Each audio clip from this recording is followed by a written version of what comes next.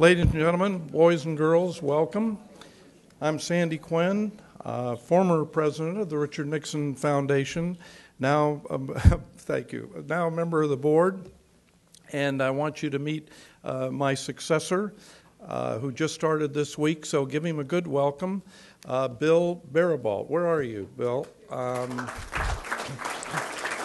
Yeah, he's in the back. See, Bill, we always have full houses, so you're going to have to get used to just standing in the back. I want you to say hello to Jim Rogan's wife, Christine, and to welcome Christine, and to his all-important mother-in-law, Trudy. Trudy? I want you to know that on July 21, and save the date, mark this down, it's going to be a great program. We have Pat Buchanan, who joined candidate Richard Nixon right after he lost the two big elections of presidency and the gubernatorial here in California.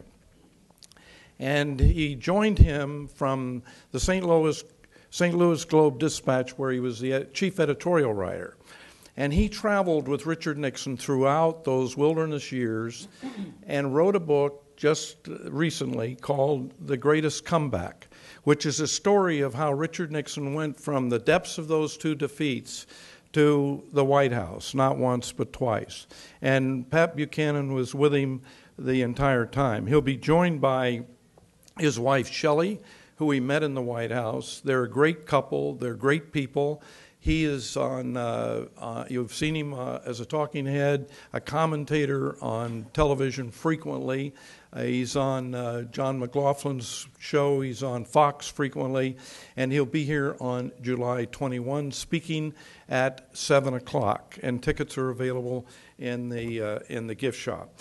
Now, those of you who follow us frequently know that we have a tremendous schedule of speakers all the time, and we do now.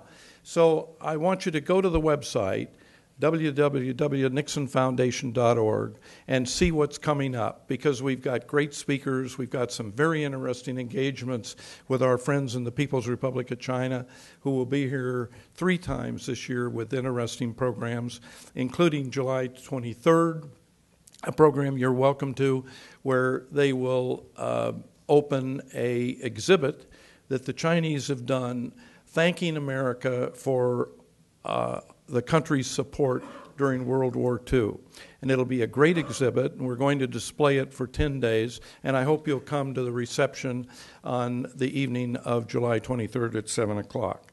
I always want you to help us and to join us and to be with us all the time, year-round. Thus, I hold in my formerly nicotine-stained hands an application to join our Associates Club. How many of you are members of the Associates Club? Well, good for you, but shame on the rest of you. We need your help. You can join at $50 up to $5,000. And yes, there are some spots left in the $5,000 category. But we welcome you at any category. And you get free admission, you get discounts to days like today on merchandise, but you get free admission all year. So it's worth it, but you're helping a good cause.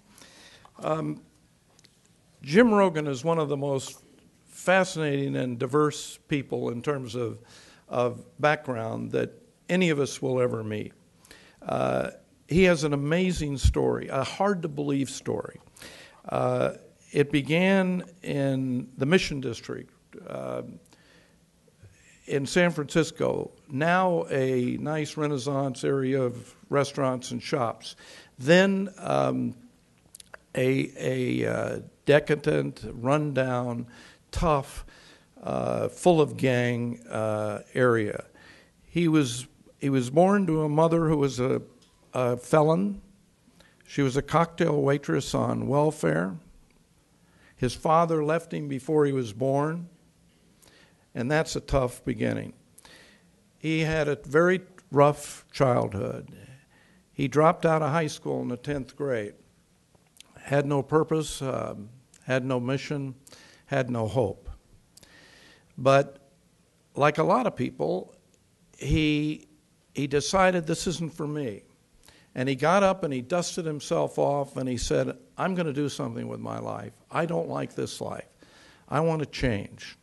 So he went to community college, and he was a great student. So he went to Cal State Berkeley and graduated. He went to UCLA and got his law degree. Then he joined a firm, tried corporate and practice in a firm, but he said, I like public service. So he became a district attorney and in Los Angeles. And the DA recognized early that he was an excellent prosecutor. He knew a little bit about gangs, so he became in charge of that gang murder unit in the LA District Attorney's Office. And he was exceptional in that. Governor Duke Majian decided that he should be on the court, on the bench. So he named him to the state court, the municipal court in Glendale. He was the youngest at that time of judges in that system of municipal judges in the state of California. And he was exceptional. California Law Review said he was one of the most effective of all of the judges in California. So a special election came along in his home district. So he said, what the heck, I'll try it. Well, he won. So as a freshman, a young freshman, he goes to Sacramento and he becomes majority leader of the state assembly. There again, California Law Review says he's one of the most effective legislators in the state.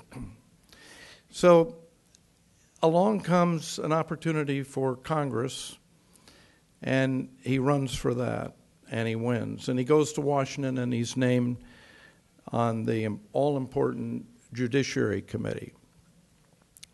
And he then becomes involved in as a floor manager in the impeachment process for the president. He becomes kind of a marked man because of that and loses his congressional seat later, but then comes back to California where he's now a member of the Superior Court right here in Orange County, so be careful, be nice to him. And he's an adjunct professor at Chapman University teaching law and court procedures and trial procedures. So his early life was nothing but rough edges, and thus this book, which, by the way, purely coincidental, we happen to have on sale in our museum store, which is available to you. You buy one, the second one will be sold to you at exactly no increase in price. And he will autograph it later. So from that rough edge life, he goes to phenomenal success. I think that's the great America dream lived to its absolute. And it's an example of what focus and persistence can do for any of us and all of us. And an amazing man who comes here today to talk about his new book, And Then I Met. So to go from rough edges, where he's hanging out with gang people, to And Then I Met, where he's hanging out with the biggest celebrities, political people, presidents, senators, governors, world leaders, is an amazing career. And to tell you more about it, ladies and gentlemen, please welcome Jim Rogan. Thank you, Sandy. That was great. I'm going to borrow that for a second. Thank you, Sandy.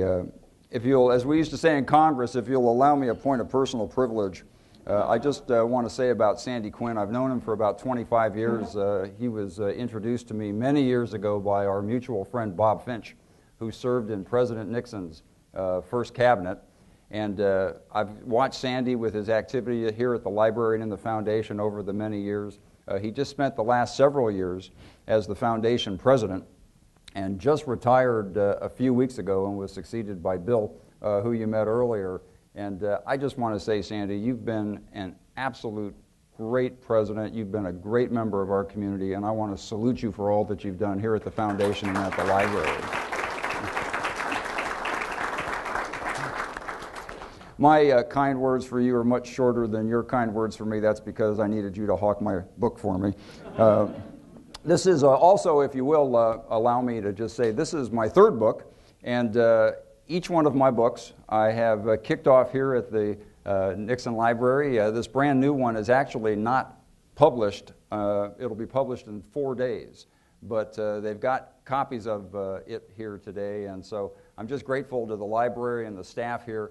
I've visited a number of libraries, and I must tell you, from the volunteers, the docents, and everybody here at the library and on the foundation staff, they are just wonderful. And for those of you that live in Orange County, especially North Orange County, you know how many free things that they have going on here all the time for our community. They are just wonderful and dedicated people, and I want to salute them and thank them also for all they do for us here.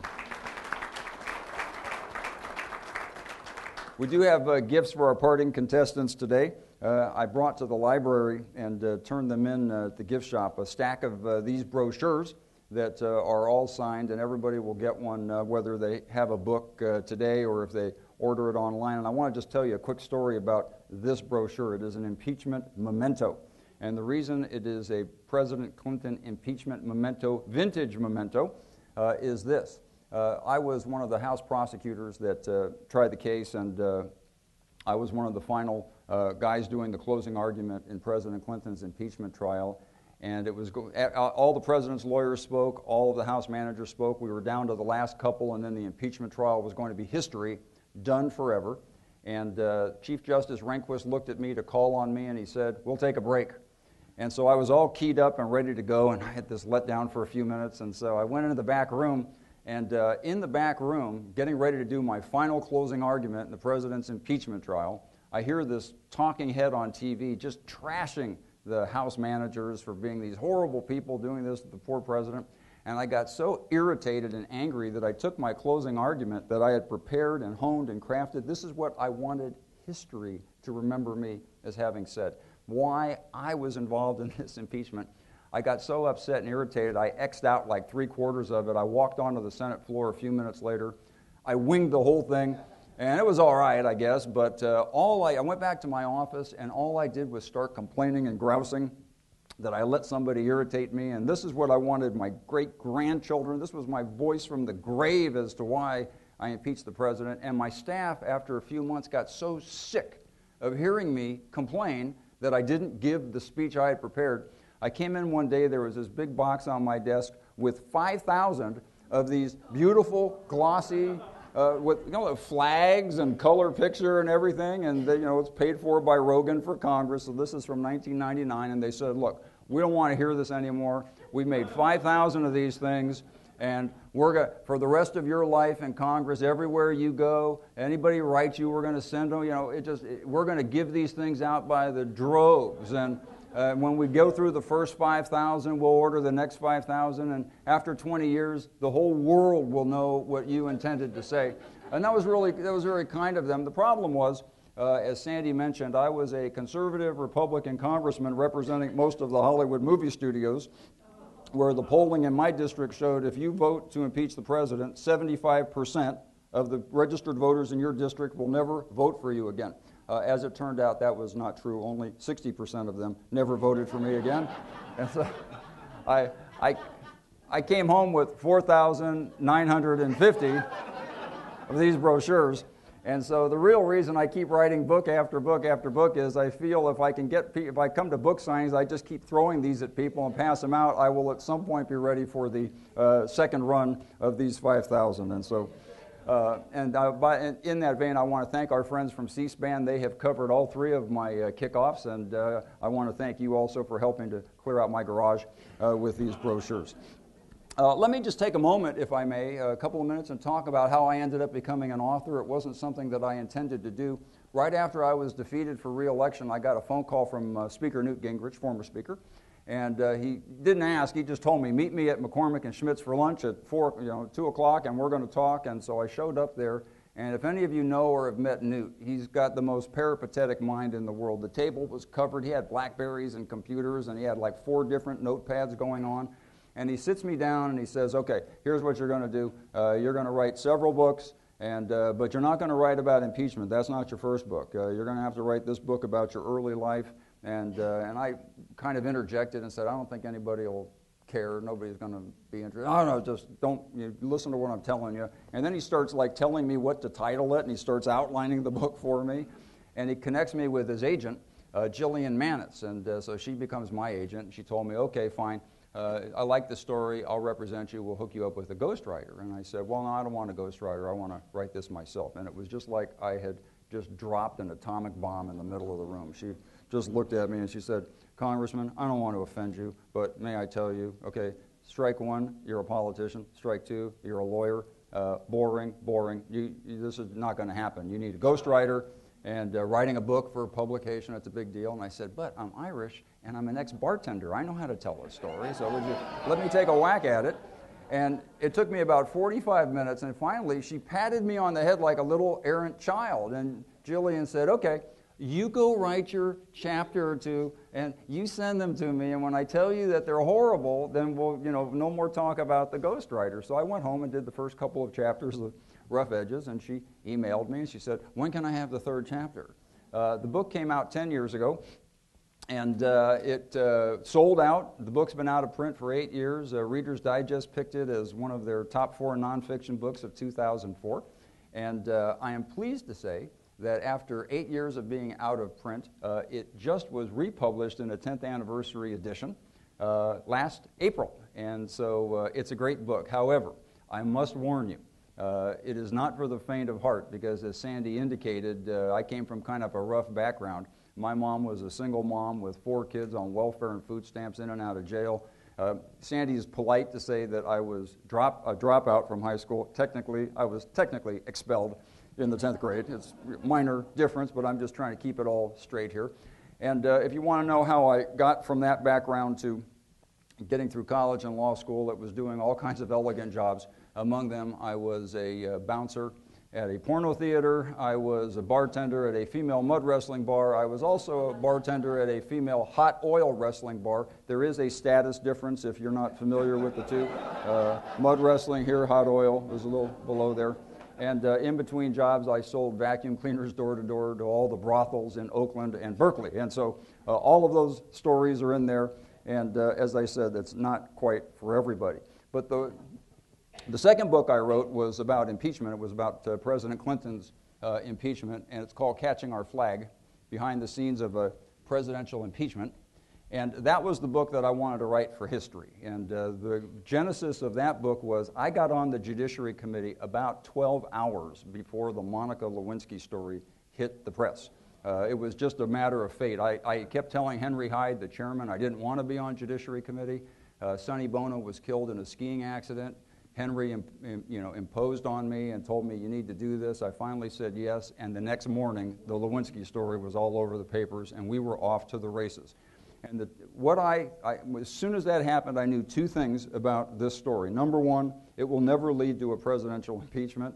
But number 2, in the event it did, somebody needs to tell the truth. Somebody needs to make sure the history gets right. And so from that first moment until the last gavel sounded, almost a year and a half later, every behind-the-scenes meeting, every private leadership meeting that I was at, I sat with my legal pad on my lap, and I got the words down as they were coming out of people's mouths, because I knew that revisionist history someday would distort and not tell the truth. That is right from my diaries, and I have to tell you, my first book, the response I got hundreds and hundreds of letters from people over the years from my first book, and they all said the same thing. I loved your book. It made me laugh. It made me cry. The almost universal response I got from Catching Our Flag is, I read your book. I've never been so angry in my entire life. And all of the guys I worked with that are still around, I haven't heard from any of them. I think some of them were kind of upset that I told too many stories out of school. I wanted to tell the truth for America. When I was doing a book signing a few years ago on this book, somebody asked me a question, and I told the lady candidly, I did not write the book for any of you here. If you want to get it, help yourself, that's fine. I wrote this book for future generations of historians who are not wedded to the mainstream media of today and who might like to know what really went down behind the scenes. And this book here, it stands for one proposition, like the old saying, if you love politics, if you people who love politics and sausage should never see how either is made. And so that's my second book. My new book, the reason I'm here to talk about it today, and I'm going to tell a few stories from it, is Catching Our Flag. It's And Then I Met. The subtitle is Stories of Growing Up, Meeting Famous People, and Annoying the Hell Out of Them. And this book is actually part of a trilogy, because what I was able to do with this book was go back and explain through these kind of stories how this street kid from this incredibly dysfunctional life as a young person, without really any hope at all of even, having a modicum of success, was able to turn that ship around because I had a great interest, even as a little boy. My interest was in history, politics, and government. And I found from the time I was a little kid, it's interesting to read about these leaders and so forth in history, in books and in newspapers, but it would be even far more interesting if I could get down and meet them myself and ask them for advice and get to meet them and kind of take their measure, because I wanted to run for Congress someday. From the time even when I was like throwing rocks at police cars, I was thinking, well, this is just a sideline. Someday I'll, and I was smoking dope with my buddies and watching them hot wire cars so we could, go joyriding. I was thinking, but someday I'd like to be a congressman, and there must be a way somehow. And so, even though I was, this incredibly dysfunctional background, I had this profound interest in politics, government, and history. And so what I started to do as a little kids in the audience, I don't recommend this, but I started cutting school all the time. I would pick up the newspaper in the morning and see, oh, President Nixon's coming to town. Oh, Hubert Humphrey's coming to town. Oh, so-and-so is coming to town. I'd cut school, take the bus, get dropped off in downtown San Francisco, figure out where the hotel was, and my goal was to get past the police, the security, the Secret Service, the TV cameras, and everybody else, so I could get in and have that guy tell me, what's it like to be in Congress, what's it like to be president, what's it like to do these things, and I was not going to take no for an answer. And so the way this book is constructed, it's about 50 short chapters, each chapter illustrated with pictures. My editor on this book didn't want to use the pictures because he said, well, they're really not professional quality. And I said, that's not part of the charm. The charm is I had a $12 Instamatic Kodak plastic camera, and I got it so when you see these close-up pictures that I took of these guys in the book, I was right up in their grill. It had the little flash bulb, remember, that would rotate, and and I mean, I didn't have the camera with the lenses. I had this plastic camera, and that's what I used. And so they did me, my publisher, WND Books, did me a great favor. They decided, okay, we're not going to put the glossy insert in the middle with just a handful of pictures. We're going to just illustrate every single chapter with some of your pictures. And so these are some of the stories that are in the book, and I just want to go over a few of them with you just to kind of give you a flavor. Some of my favorite stories. A couple of them I touched on briefly in my first book, but I really didn't get the chance because of editing to expand on the story. So I want to tell you a few of them today. This first story that I want to talk about in the book involves President Harry S. Truman. Now, I love this picture of President Truman. If you can't read it from the back of the room, it's inscribed to me. The reason I love it, it's one of my favorite pieces in my collection. People for years have seen that hanging on my office wall, and they think, oh, your grandfather got that from Harry Truman. No, I got that from Harry Truman.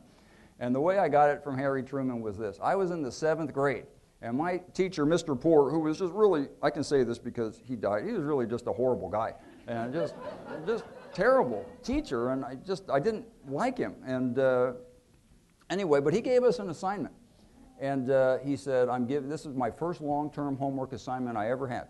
He said, you have to pick somebody in history, you have to type a paper, it has to be 7 or 8 pages long, you got 3 months to do it, and this is, kids, I know you don't even know what a typewriter is. This was back in the days when if you wanted to type something, you had to put your finger on a key and you had to jam it down and the thing hit a ribbon, and if you made a mistake, you had to start all over, so it was like a big deal. We needed 3 months to do this. But I decided I'm going to do my report on Harry Truman, and I had all these books on presidents, and so I did mine in 3 days, and I was done. And I had 3 months to go, and I had read in one of President Truman's books that one of the only obligation he felt he had as a former president was to answer letters from young people. So I sent him my report. And dear President Truman, I got this report. Why don't you read through it, tell me what you think, and get it back to me because I got to turn it in 3 months. And and this was also, young people, this was before the advent of like copying machines. I know you just can't get your head around this, that there were no, if you wanted to make a copy of something, you had to put a piece of carbon paper, and I didn't even know about cars, so it was the only thing I had. I mailed this to Harry Truman, and it's just gone. And so 3 months later, the day comes to turn in my report, and Mr. Poor collects everybody's reports. He says, "Where's yours?" And I told him the story. Well, actually, I did mine 3 months ago. It's really good. And I sent it to Harry Truman, and he must like it because he still has it. But, when I get it back, I'll turn it in and everything will be fine. And he called me in front of the class. He humiliated me. He called me a liar. He said, "None of this is true. You didn't do your report." He gave me an F. And then in front of everybody, he wagged his finger at me and he said, "And besides, Harry Truman's dead. He died 20 years ago. I watched his funeral on television." And I said, "Well, respectfully, he's not dead. He's got my report, and when he's done with it, I'll turn it in." Months go by. I came home from school one day. I was at my great Aunt Della's house, and she's got this big smile on her face. And she said, "Something came for you." And she hands me this white envelope. And here is this big envelope from Independence, Missouri, with this great signed picture by President and Mrs. Truman. And this is not the most valuable item in my collection, but if I had to pick one, it's my favorite. This letter from President Harry Truman that says, "Dear Jim, I was very pleased to have your letter in manuscript. I am sorry I cannot help you with it, as I have a rule against working on another author's paper. However, it's clear that you did your homework well. With best wishes for success in your life, Harry Truman." The next day,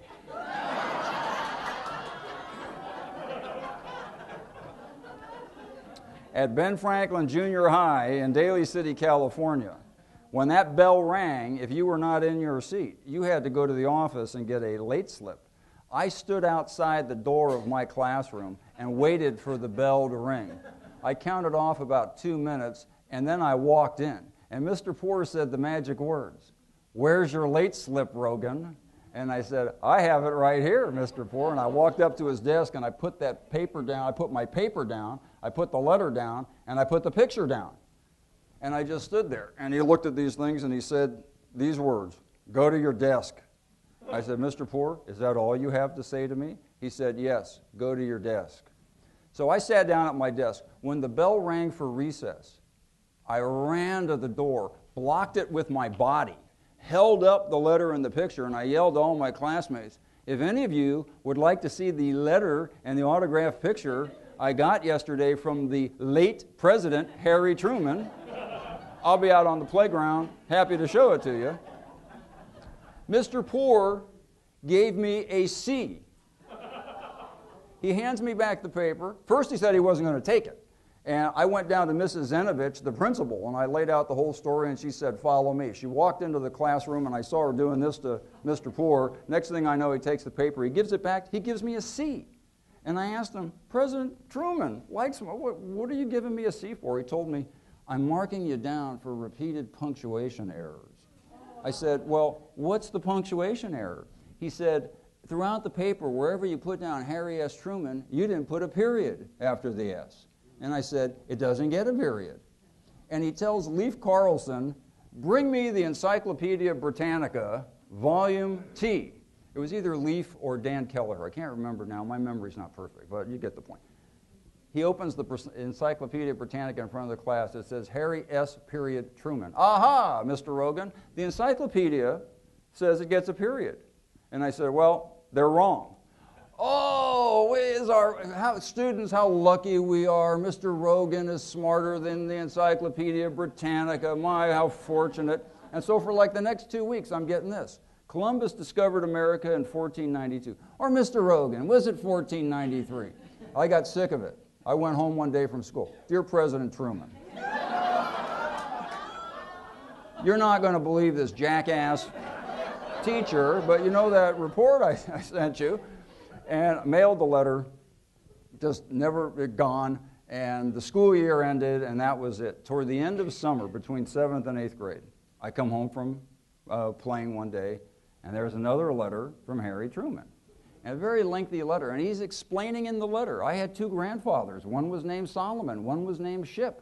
My parents didn't know what to do. They just gave me an S. They didn't want to pick between the two. People use it with a period or without a period, and for the very first time I noticed his own letterhead had no period. Harry S. no period Truman. I didn't have Mr. Poor as an 8th grade teacher, but the first day of school I showed up in his classroom, and he looked at me like I was an idiot. You know, what are you doing here? You're not in my class. And I said, I have something to show you, and I gave him the letter. He refused to upgrade my grade. And I looked at him and I said, Mr. Poor, you know, there's an easy way to do this, and there's a hard way to do this. Do you need a little more Mrs. Zenovich therapy? Do I need to? So he finally agreed to give me the A, but as I was walking out the door, he called my name. He said, Rogan. And as I turned back, I looked at him, he peered at me, and he said, I am very glad you're not in my class this year. So that was my Harry Truman story. I don't want to spend... I want to go through a few more stories quickly because I don't want to use up all my time. But this lady here, that's my wife, by the way, and me. This lady here, this name may sound familiar to some of you, Evelyn Lincoln. She was personal secretary to John F. Kennedy for 12 years. She started with him in the House of Representatives. She was with him in the motorcade in Dallas. And since we're at the Nixon Library, I thought I could tell a couple quick stories about the major opponents President Nixon had when he was running for president. And of course, his first major opponent was President Kennedy. Chris and I had a wonderful 3 or 4 hour dinner with Mrs. Lincoln, who, as she had more glasses of wine, she told more stories, and I was more than happy in the book to repeat them all. But just a very quick story that she shared about Senator John F. Kennedy. When he was running against Vice President Richard Nixon, she told me that Senator Kennedy was often plagued by laryngitis, and he'd lose his voice and he'd get a sore throat. And she had a suggestion. She said, why don't you call Senator Everett Dirksen and see if he has any kind of memory. Now, you have to be older than I to know who Ev Dirksen was, but back in the 50s and 60s, one of the most prominent members of the Senate, he was the Republican leader in the Senate. He was a big, tall, lanky senator from Illinois, had a shock of white hair, and he had the most mellifluous voice of anybody, and maybe in American history. His voice was so beautiful, they got him to make a couple of albums where he spoke the words to patriotic songs, and he won a Grammy for it. And he always spoke like this, my dear boy. He called everybody my dear boy. So he had this beautiful speaking voice. So Kennedy calls Ev Dirksen, the Republican Senate leader, and says, Ev, you know, I'm on the campaign trail. It's getting down to the wire. I keep losing my voice. Do you have any suggestion for me? Is there anything I can do? And Dirksen tells Kennedy, my dear boy, you know, I used to be plagued with laryngitis over the years, and I found a way to cure it. He said, well, Ev, tell me, I need it. He said, what I do every day, I can't remember if it was Pond's or Noxzema now. I get a jar of Pond's cold cream, and I eat 3 or 4 spoonfuls of it. And it coats my throat, and I just never have had laryngitis. Oh, Ev, thank you very much. He hangs up the phone, he turns to Evelyn, he said, go down to the Rexall, down, get me a case of Pond's cold or Noxzema, whatever it was, cold cream, and get it up here right away. She said, Senator Kennedy sat down with a big spoon from downstairs, opens this jar, gags down a spoonful of cold cream, gags down a second one, he's choking, he gags down a third. I don't know, I feel better already. And goes out, campaigns. The next day he comes in, where's my cold cream? He does this for like 3 days. And Mrs. Lincoln's telling him, you know, Senator, I'm not really noticing any improvement. No, it's better, it's better. Like by about the 4th or 5th day, as he's just choking down cold cream now by the jar, she looks at him and she said, you know, Senator, did it ever dawn on you that Senator Dirksen might have been pulling your leg? And she said, John F. Kennedy sat there in his hotel room with his jar of cold cream and a big spoon. He looked at her, and he said, that damn Ev Dirksen. And he threw the jar and threw the spoon across the room. This is Hubert Humphrey, and former vice president, ran against President Nixon in 1968. That's me, by the way. I got through a whole bunch of security to, get through to meet Senator Humphrey, Vice President Humphrey, one of the sweetest men in American politics, just a lovely, charming, darling guy. And he was going to be at KPIX TV studio in San Francisco when he was running for president. I had my little brother, Pat. I always brought Pat along to do the dirty work for me. He was my little brother. I was like 12. Pat was maybe 10. And so we'd all cut school. We'd sneak out of the house, get on the bus, and off we'd go. And Humphrey was running for president. He was at KPIX studio. And I had this quotation of his that I wanted him to write out for me. It wasn't likely he would do it, but I was going to ask. I thought it would be a great addition to my collection. And Humphrey just blew past everybody out of the limousine and just into the studio. And I thought, this isn't really working.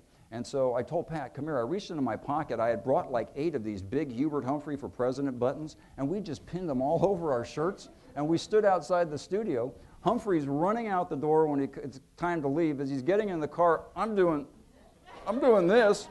And he looks at me and he comes running over and he says to Pat and me, oh boy, am I for you? What can I do for you boys? And I said, well, you know, Mr. Vice President, I got this quote. It's really a nice quote. And all the Secret Service guys are out there. I said, I was thinking, you know, it'd be really nice if you would write this out for me on a sheet of Senate stationery. And he said, oh, I'm really sorry. You know, I don't have a sheet of Senate stationery with me. I said, I do. And the reason I did is my brother and I cut school a couple months earlier when the U.S. Senate had a subcommittee hearing in San Francisco. And when the senators left, I'm looking at the podium, and I said to Pat, my little brother, you see that gavel up there? That'd really be nice in my collection. And I see there's a pad of stationery. Why don't you go grab what's up there while I divert everybody's attention? And he went and grabbed this stuff. And so, you know, I can tell these stories now. The statute of limitations is passed. I mean, come on. So I ended up with this pad of Senate stationery, and Humphrey says, well, I don't have any place to write it. And Pat goes, there's a mailbox down on the corner. Secret Service are going nuts. Senator, get in the car. He's like, no. And so he goes to the mailbox. Hubert Humphrey, what a sweet, 2 little kids, no TV cameras around to record this or anything. Hubert Humphrey, follow me, boys. He takes us down to the corner, stands at a mailbox, and writes this out. If I am permitted to be president, I intend to be president. I've noticed most presidents are like that. They don't take orders from vice presidents or anyone else. Hubert Humphrey as vice president is a member of a team. Hubert Humphrey as president is captain of a team. There's a lot of difference. Hubert H. Humphrey. And just what a great guy. Later that afternoon, he went to the Fairmont Hotel, and he was meeting with people who were slated to be his delegates. And I saw in the back room, we called them in those days stewardesses. Now they're flight attendants, but there were these stewardesses with the pillbox hats, and they were kind of looking in. And Humphrey glanced back, and he saw all these stewardesses. And he runs over the door, ladies, come on in, glad to meet you. He's shaking all of their hands, and they're just giggling, and they're so excited to meet Hubert Humphrey. And he reaches into his pocket, and he pulls out these gold HHH pins, and he says, these are for my special friends, and I want to give one to each one of you. And the stewardesses were all in line. And the first one puts out her hand, and Humphrey blew past her hand, and with the swiftness of a 16-year-old boy in the back seat of a Chevy, he got his hand up into her blouse, unbuttoned the first 2 buttons, and pinned this gold pin on her. And then he walked right down the line doing it, and I'm standing there with my little brother, Pat, and we're kind of watching this. And somebody in the background, his wife's name was Muriel, kind of laughed and said, hey, Muriel's going to give you hell for this. And Humphrey turned to me, he looked at me, and he said, the joys of running for president. And later, when he was leaving, I shook hands with him, and I said, you know, Senator, that whole thing you did with those stewardesses, that was really cute. I said, if you give me a pin, I'll keep my mouth shut about it. And Humphrey looked at me for a moment, reached into his pocket, and 42 years ago, that's the pin he gave me right there. So.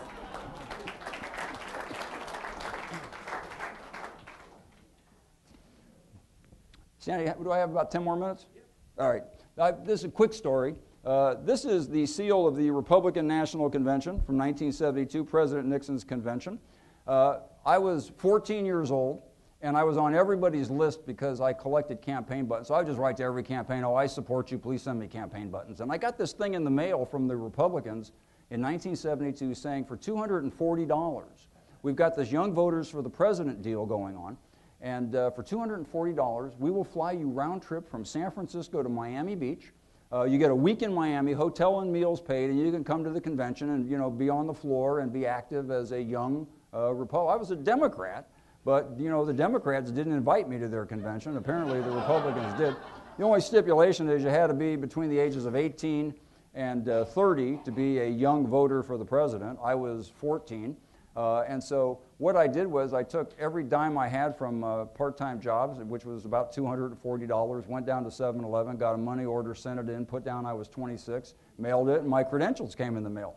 That was the easy part. The hard part was explaining to my mother, well, you see, Mom, I know I'm only 14, but I'm going to get on this airplane in a couple of weeks, and I'm going to be on the East Coast with no adult supervision for the next week at a convention of 20,000 people.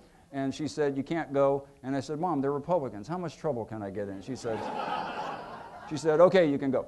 And so I get on this plane, and some of you may have heard, I told this story the last time I was here. I get on this charter plane.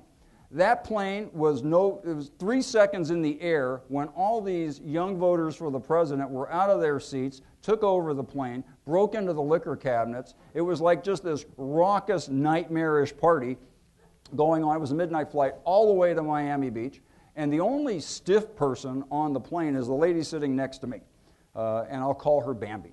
And she got hair in a bun, and it was like right out of, you know, Pollyanna. High collar and this heavy wool skirt and cloddy shoes, and she was sitting there and she was chatting with me. She was very formal. But somebody came by and said to her, would you like a glass of wine? Why, yes, I would. And she drank a glass of wine. She drank another glass of wine. She drank another and another. And after about 5 or 6 glasses, I noticed like the bun is coming out of her hair and the collar's getting undone. Is it hot in here? And we're somewhere over Salina, Kansas. And I'm 14, okay? I'm 14 years old. This woman who's drunk and just, you know, telling me how hot it is on the airplane. She looks at me and she says, she's looking at me like this, squinty eyes. She goes, you're really a nice guy. Can I tell you a secret about myself? I'm like, yeah, sure, what? She said, well, I'm a nymphomaniac. I went to public school, but I knew what that meant. And then she looked at me and she said, how old are you? And I thought, okay, moment of truth. And so I sat there and I said, all right, Bambi, I got to be honest with you. I got this thing in the mail. It was you had to be 18 to 30. I lied about my age. I put down I was 26. I'm really not 26. She said, well, how old are you? I said, 32. And as I said in the book, as that airplane winged through the middle of the night to Miami Beach, that was the first moment I realized that there was indeed a very vigorous two-party system, and I should not be so narrow-minded about which one appealed to me the most. If I have time for my final story about Ronald Reagan, I love this story. I love Ronald Reagan, and that's me and Governor Reagan at the Boundary Oaks restaurant in Walnut Creek. He was governor. For $7, you got to a reception, a lunch, and a speech by Ronald Reagan. And I snuck in. Of course, I didn't have $7. I break into the thing. I sneak in. I got to meet Ronald Reagan. But I noticed when he was giving his speech, he was doing it with these 4-by-6-inch handwritten note cards, and I decided I wanted these cards for my collection. When Reagan was done speaking, they took him into some back room, and he was holed up with legislators, and there was a whole crowd of people waiting for him to come out, but after 1, 2, 3 hours, the crowd disappeared, and now it's just me and some kid. And 3 hours go by, and finally one of Reagan's staffers just sees me and this other kid with a camera and said, you know, boys, he's not coming out this way, he's going out the back. And this kid got in front of me going through the door, and he was too slow. Reagan, we missed him. He came out the door, got into his limo, and the limo started pulling away. And this little boy with the brownie camera that was waiting, he stood there like this. His head dropped, and he started crying. And for some reason, Reagan looked back and sees this kid crying. And he taps somebody in front of him. The limousine stops. He backs it up. Reagan rolls down the window and says to the kid with the camera, son, were you waiting for me? And this kid just, joyfully, oh, Governor, thank. Reagan gets out, shakes his hand, poses for a picture with him. And so this just makes a big fuss over this kid. And I'm standing there. I'm about 14 or so, I guess, 14, 15. And Reagan then turns to me and he says, well, what can I do for you? And I'm not like this crybaby here. I've got a plan. And so I start laying on, oh, that speech you gave, Governor, that was like the best speech I've ever heard. Well, thank you. And no, I'm a student of this stuff. And, and it looked like it was all handwritten. Did you handwrite it? Why, yes. Up in the hotel, I spent 3 hours on that speech. And I said, can I see it? And he says, well, okay. And he hands it to me, and I looked at it, and then I said, can I have it? And Ronald Reagan turned white. He just kind of rocked back on his heels, and he started explaining to me, this was Proposition 1, which became Prop 13. His signature initiative, it was defeated as Prop 1, it passed as Prop 13. It was the first day he was kicking off the signature initiative of his, and he starts telling me, oh, I don't have a copy, it's all handwritten, what I'm hearing is, in a very nice way, he's blowing me off, right? And so I'm looking at this grinning kid with the camera, and I'm looking at Reagan telling me you can't have the speech notes, and I get an idea, and so, because I just go like this. I just standing there, and I said, yeah, Governor, I understand. You spent 3 hours on it. I know all about 3 hours, Governor. That's how long I waited for you to ask, but just, if you can't, you can't. And Reagan goes like this. He goes, okay, you can have it. And I went just like this. They're no goddamn good if you don't autograph it, which you got to. So Reagan just looks at me, and just gets in the car and drives away. And so fast forward now about 8 years. I'm in law school at UCLA. I'm broke. I don't have enough money for tuition. I'm bartending at the old Palomino Club in North Hollywood, just this riotous place. And I had to come up with $1,500. I didn't have the money. I was going to lose my seat in law school. A collector offers me $1,500 for the speech notes. I told him no. And when I got down to the wire, I had no choice. And so I sold pages 2 through 8. I did not sell page 1. I kept page 1 because I just had to keep something. And this is page 1 of the speech note. I sold 2 through 8. That's what got me through law school and led me on to so Ronald Reagan basically paid my way through law school without knowing it. But here's the thing. Yes. I regretted for decades giving up those speech notes. And one day, right after President Clinton's impeachment, when I was in Congress, I was going through some of my memorabilia, and I saw page 1. And that's when it hit me, oh my gosh. Even though I was like this fast-talking kid, if Ronald Reagan had not given those speech notes to me, I would never have been able to finish law school and go on to be a DA, congressman, and do all these years of public service. And I wish I could thank him for it. And about 2 weeks later, I'm going through this autograph catalog of stuff for sale. The guy that bought those notes died. They were up for sale. I sat up all night long, and I got them all back.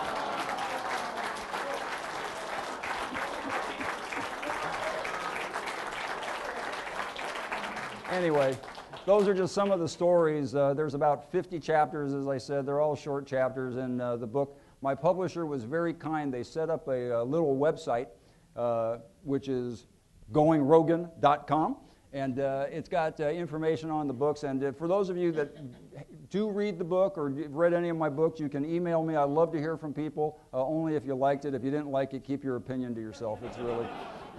But I want to thank Sandy and the library for once again having me back for the kickoff of one of my books. Thank you, everybody. Thank you. Thank you, Jim Rogan. Always welcome here at the Nixon Library. Now, he's agreed to a few questions. If you have one, raise your hand, and I'll come over so that you can state your question on the mic. The one thing I have to say to everybody before I take questions, because I am a sitting judge, the canons of judicial ethics preclude me from weighing in on any political topics. So as a recovering politician, please don't do that to me. It's like waving a martini in front of a recovering alcoholic, but I'm not going to be able to answer current political type questions. Yes, I have no idea if this falls into that category, but can you round up enough books to send to Congress the one about impeachment, catching the flag, as a manual for the folks that are there now? Next question. Yeah. Right over here. All right. That was borderline. Hello, Congressman. I collect old political stuff as well, and I remember during the impeachment process that they did an interview, CNN did an interview with you in your office, and you had all your memorabilia in the background, and I started building up my collection after that, and I've actually sold 2 items on Pawn Stars. And I wanted to ask, what was your most valuable item outside of the notes, which I'm sure are in your collection? You know, I'm really not sure what would be the most valuable item, and I think most of you would, as you get older, you realize what's really valuable to you isn't necessarily the monetary value, it's the sentimental value. I love that convention seal. The reason I love it is because to get it, I had to shimmy up a pole when nobody was looking at a pre-convention rally right after Agnew, the vice president, spoke there. I yanked it off the podium and I walked around all week long in Miami and had people autograph it as I met them. And among the signatures I got on that was President Nixon, Congressman Gerald Ford, Ambassador George Bush, and Governor Ronald Reagan. And I got a bunch of other people on there. And throughout the week, Secret Service and guards would come up to me and say, "Where did you get that? Where'd you get that podium? Where'd you get that seal?" And I'd say, "Oh, they're selling them over at the Fontainebleau Hotel, $5." So, you know, those are the kind of things that mean the most to me because there's a story that goes behind it. Yes, sir. Thank you. Nice talk. I have 2 quick questions. One is, are you related to the sportscaster Rogan? And 2 is, how did your brother do in life with your tutelage? No relation to Joe Rogan, but because he clearly makes more money than I do, if he wants to think I am related and leave me something in his will, I'm more than happy to claim ancestry with him. As far as how my brother Pat did, I can only tell you this. My mom passed away a few months ago, and she was, in the words of one of her friends, a tough old broad. She smoked 2 packs a day for 60 years. She was the daughter of a longshoreman. She had a mouth on her that would just make your ears turn blue. And she said whatever was on her mind and didn't care. And the night I got elected to Congress, she's standing at the victory party, and she's smoking her cigarette, taking all of this in.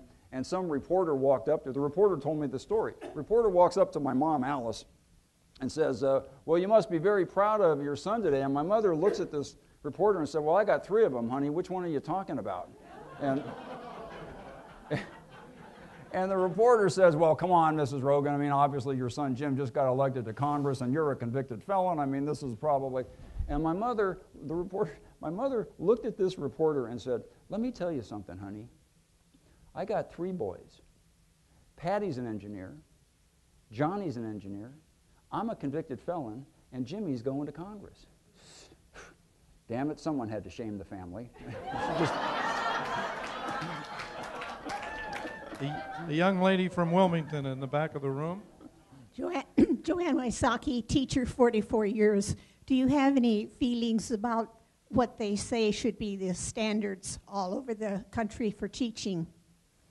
Yes, I have a lot of feelings about what should be the standards for teaching. And the only problem is if I share them with you, I might run afoul of the Commission of Judicial Performance. And so I'll let other people address those political topics. I keep telling people when they ask me political questions, I'm a judge. I have no political feelings whatsoever. Why are you asking me? Sandy? I want to acknowledge the presence of Mayor Craig Young and his wife, Sophie. Thank you, Sonia. Thank you for coming. Mayor? We want to leave whose son Jake is here as a volunteer working for the library in the back of the room. Yeah, Jake? There he is. Yeah. Now, we want to leave time for book signing, which we will do right outside the museum store in the lobby. The books, of course, are now available in the museum store, so if you'd like Rough Edges or if you'd like any one of his trilogy, the current one, go into the store and get it, and he'll sign it. We have a tradition, those of you who come frequently know that we always give a lavish gift. We used to give honorariums. They rather not have that big of cash to take out of here, so we replace the honorariums with these one-of-a-kind, limited edition, custom-made mugs. This one is What Would Nixon Do? And yes, coincidentally, it's available in our gift shop as well. But this treasure we're giving you, Jim, in hopes that you'll use it, perhaps not on the bench. I don't know if you can do that on the bench. What if every decision you said, well, let me decide this by asking what would Nixon do? Thank you as always for Sandy. coming. Thanks, Ladies and everybody. gentlemen, thank you. all of you. God bless all of you, and God bless America.